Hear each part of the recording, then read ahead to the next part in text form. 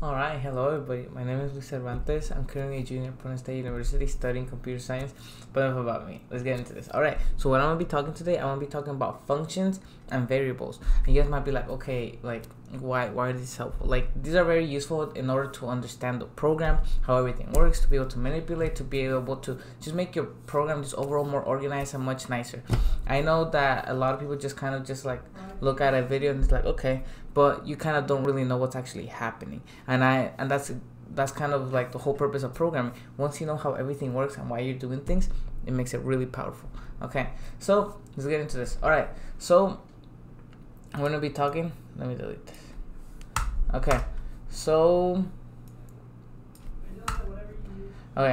first, for variables, there's different type of variables that we could create. Many. There's integers, which holds like a real number. It can be a decimal, or else it's just gonna round it up or round it down, it depending. So for example, we could do int data is equal to 1. So what this essentially means is that data, the variable, the name data, now has the value 1. Obviously I could make this 100. Okay, and then if I do data plus, then what this so for example, let's suppose we do data plus equals, I don't know, 100.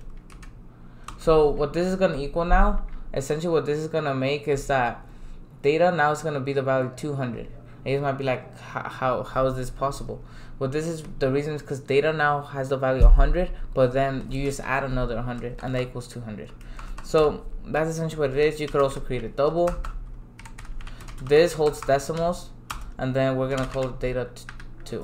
Okay, and then we're gonna name, I don't know, 56.39. okay, so now this holds the value 56.39.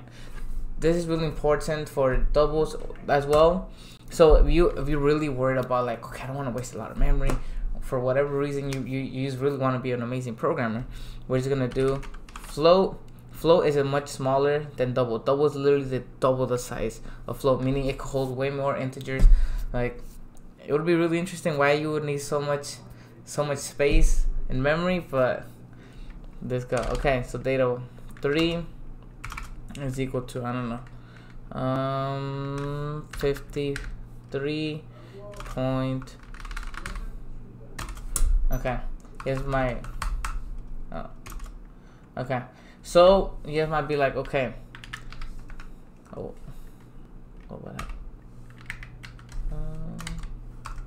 happened? This is weird.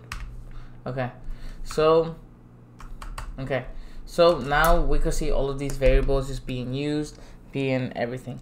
But as you guys have seen, these don't really matter, but they do in a sense. But what you guys are very interested is in the, just like for example, the motors, everything we do. So we're gonna do private. So what private means essentially is that, so this is a class.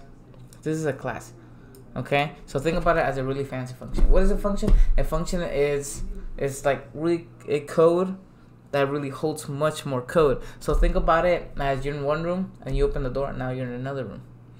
Same thing.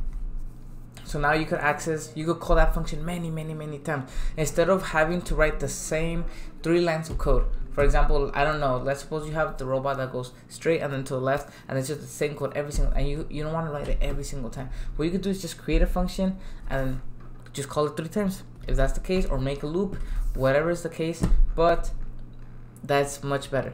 Private essentially means that, like, if this class were to be in a hierarchy, that means that it can be accessed to it because it's only private to this class. It could be very useful, and then, but we're not here to talk about hierarchies or anything like that. So okay, so now I'm gonna make a servo. I don't know, I'm gonna call it arm, and then when equal no. No essentially means that it's empty. It doesn't really have anything. I don't want it to move. I don't want it to do anything. Okay. And obviously, you know, I would declare it here and everything, just do the hardware, but that's another thing. So now what a function is, now we're gonna make our own function. So we're gonna make a private one. private, and then we're gonna do a void type. So a void type essentially means that it doesn't return anything. So in functions, you could actually return like a value. If you do it of integer type, I could return an integer. If I do it of a double, it will return a double. So essentially, you can make it whatever you want and just make it return that data type. Yeah, I could even make it a servo. Oh, you know. So you could just make it however you want. Whatever data type, it doesn't matter, because that's the data type that's going to be returning. So now we're going to go to, okay, back to the void. Okay, void, because I'm not returning anything. I don't need any information that's going to be happening in the function. So we're going to call it moving. Oh, okay.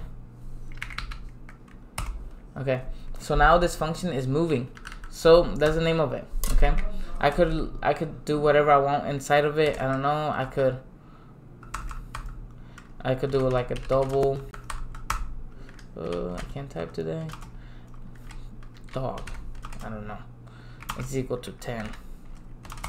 And then double cat is equal to 11. No, 44.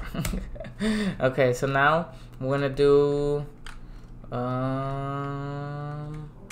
integer. No, we're gonna do a double, and then we're gonna do a sum because we want to add them up. So what I want you guys to essentially be able to understand from this is that dog and cat, they're not set, they're not defined, they're not like, it's not hard coded, it's not, obviously you can make a constant variable and all that stuff, but for right now we want to be able to modify it. So what I'm gonna do is that, okay, dog is plus equals 10. Okay, so now the value of dog is 20 because I just added 10 to it. And so this just to explain to you guys how variables work and everything. So now I'm gonna do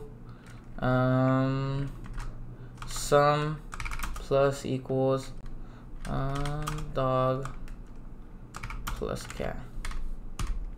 Okay, so what this essentially does, sum right now just has the value 0, so it has nothing to it. However, when I add it, so now it would be 20 plus 44, which is 64. So that would be the value of sum. However, I don't know for what reason, I always just want to add these variables up. I always want to get 64 every single time. I don't know why.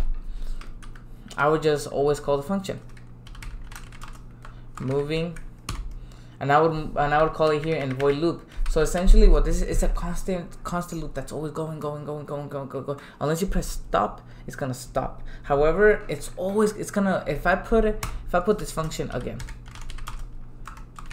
it doesn't really make much of a difference, in the sense that it's just gonna be called twice in one loop instead of being, so it's gonna go inside this function right here, inside this one right here, and then it's gonna exit out, and then it's gonna go back inside of it, and then it's gonna loop back up, and it's gonna go back in it, and it's gonna loop. It's just gonna go inside the function every single time. So you guys have seen in your guys' controller, if you guys use functions, so when you guys press a button or whatever, it first has to go inside that function. When you press the button, that function is not called. It goes from top to bottom. It goes to every single function. It's like, hey, this statement true, is this statement true, yes or no, yes or no, yes or no. And if it's not, well, don't do it. If it is, we'll do it. So that's why sometimes you might have like a little lag on your controller, just in the sense that like whenever you press it, it doesn't call the function. It goes from function from top to bottom, and then that's how it is. If it gets to it, it's good. That's why you need to be really careful when you program loops here, because if you write infinite loops, your thing is always going to be stuck inside that function, and it's not going to move anywhere. Doesn't matter what button you press, nothing, it's always going to be inside of there. For example, if I were to do a loop that were to be while true, and then, so if I were to do that, and then I were to do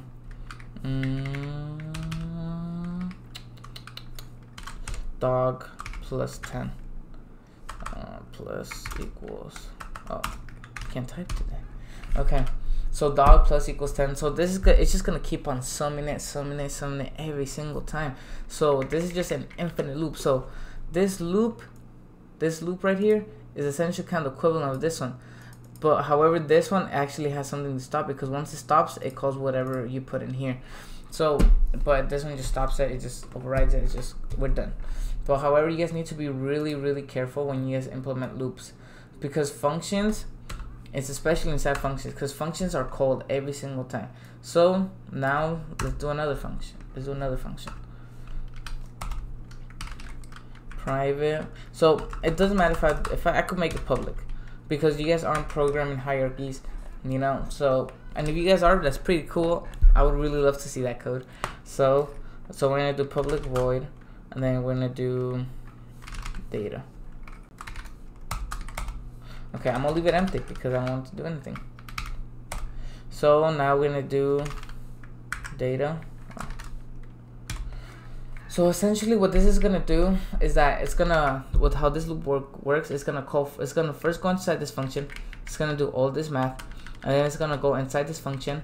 Even though it's empty, it's just gonna do nothing. So it's just gonna exit out, and it's gonna loop back. It's gonna do it again over and over and over and over and over. And this removes the hassle of me always having to be like, okay, dog plus or equals 10.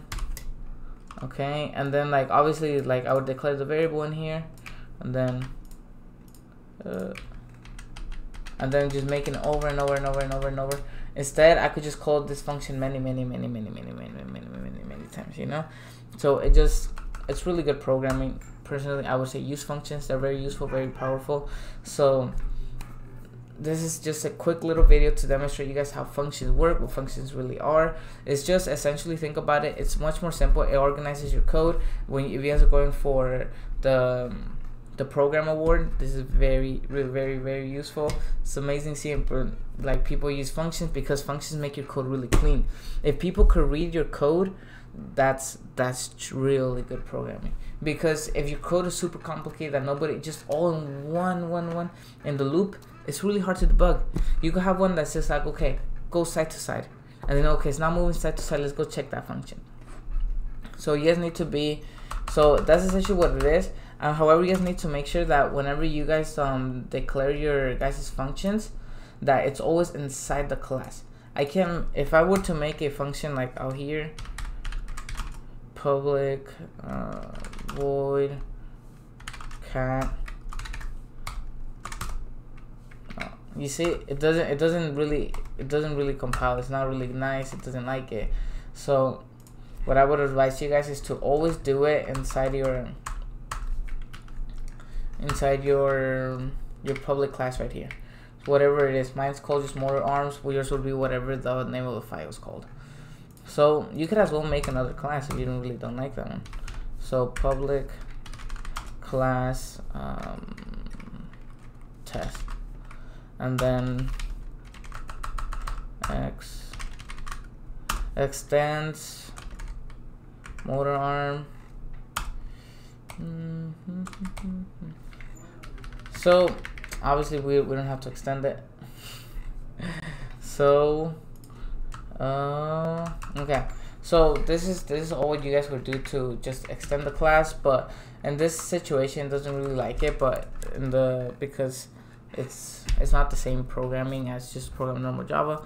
It works a little bit different, but however, at the end of the day, it's basically the same thing. So I hope that you guys, I know this tutorial was probably really fast, and you guys were like, you know what happened, but functions are really powerful. Use functions. Functions are really gonna help you guys in your guys' programs. Gonna make it much easier to debug. So use all these tools. And I hope you guys really liked the video. When it was really quick and really fast, and I had to go through it just so I wouldn't bore you guys to death. But thank you for watching, and I hope you guys liked the video.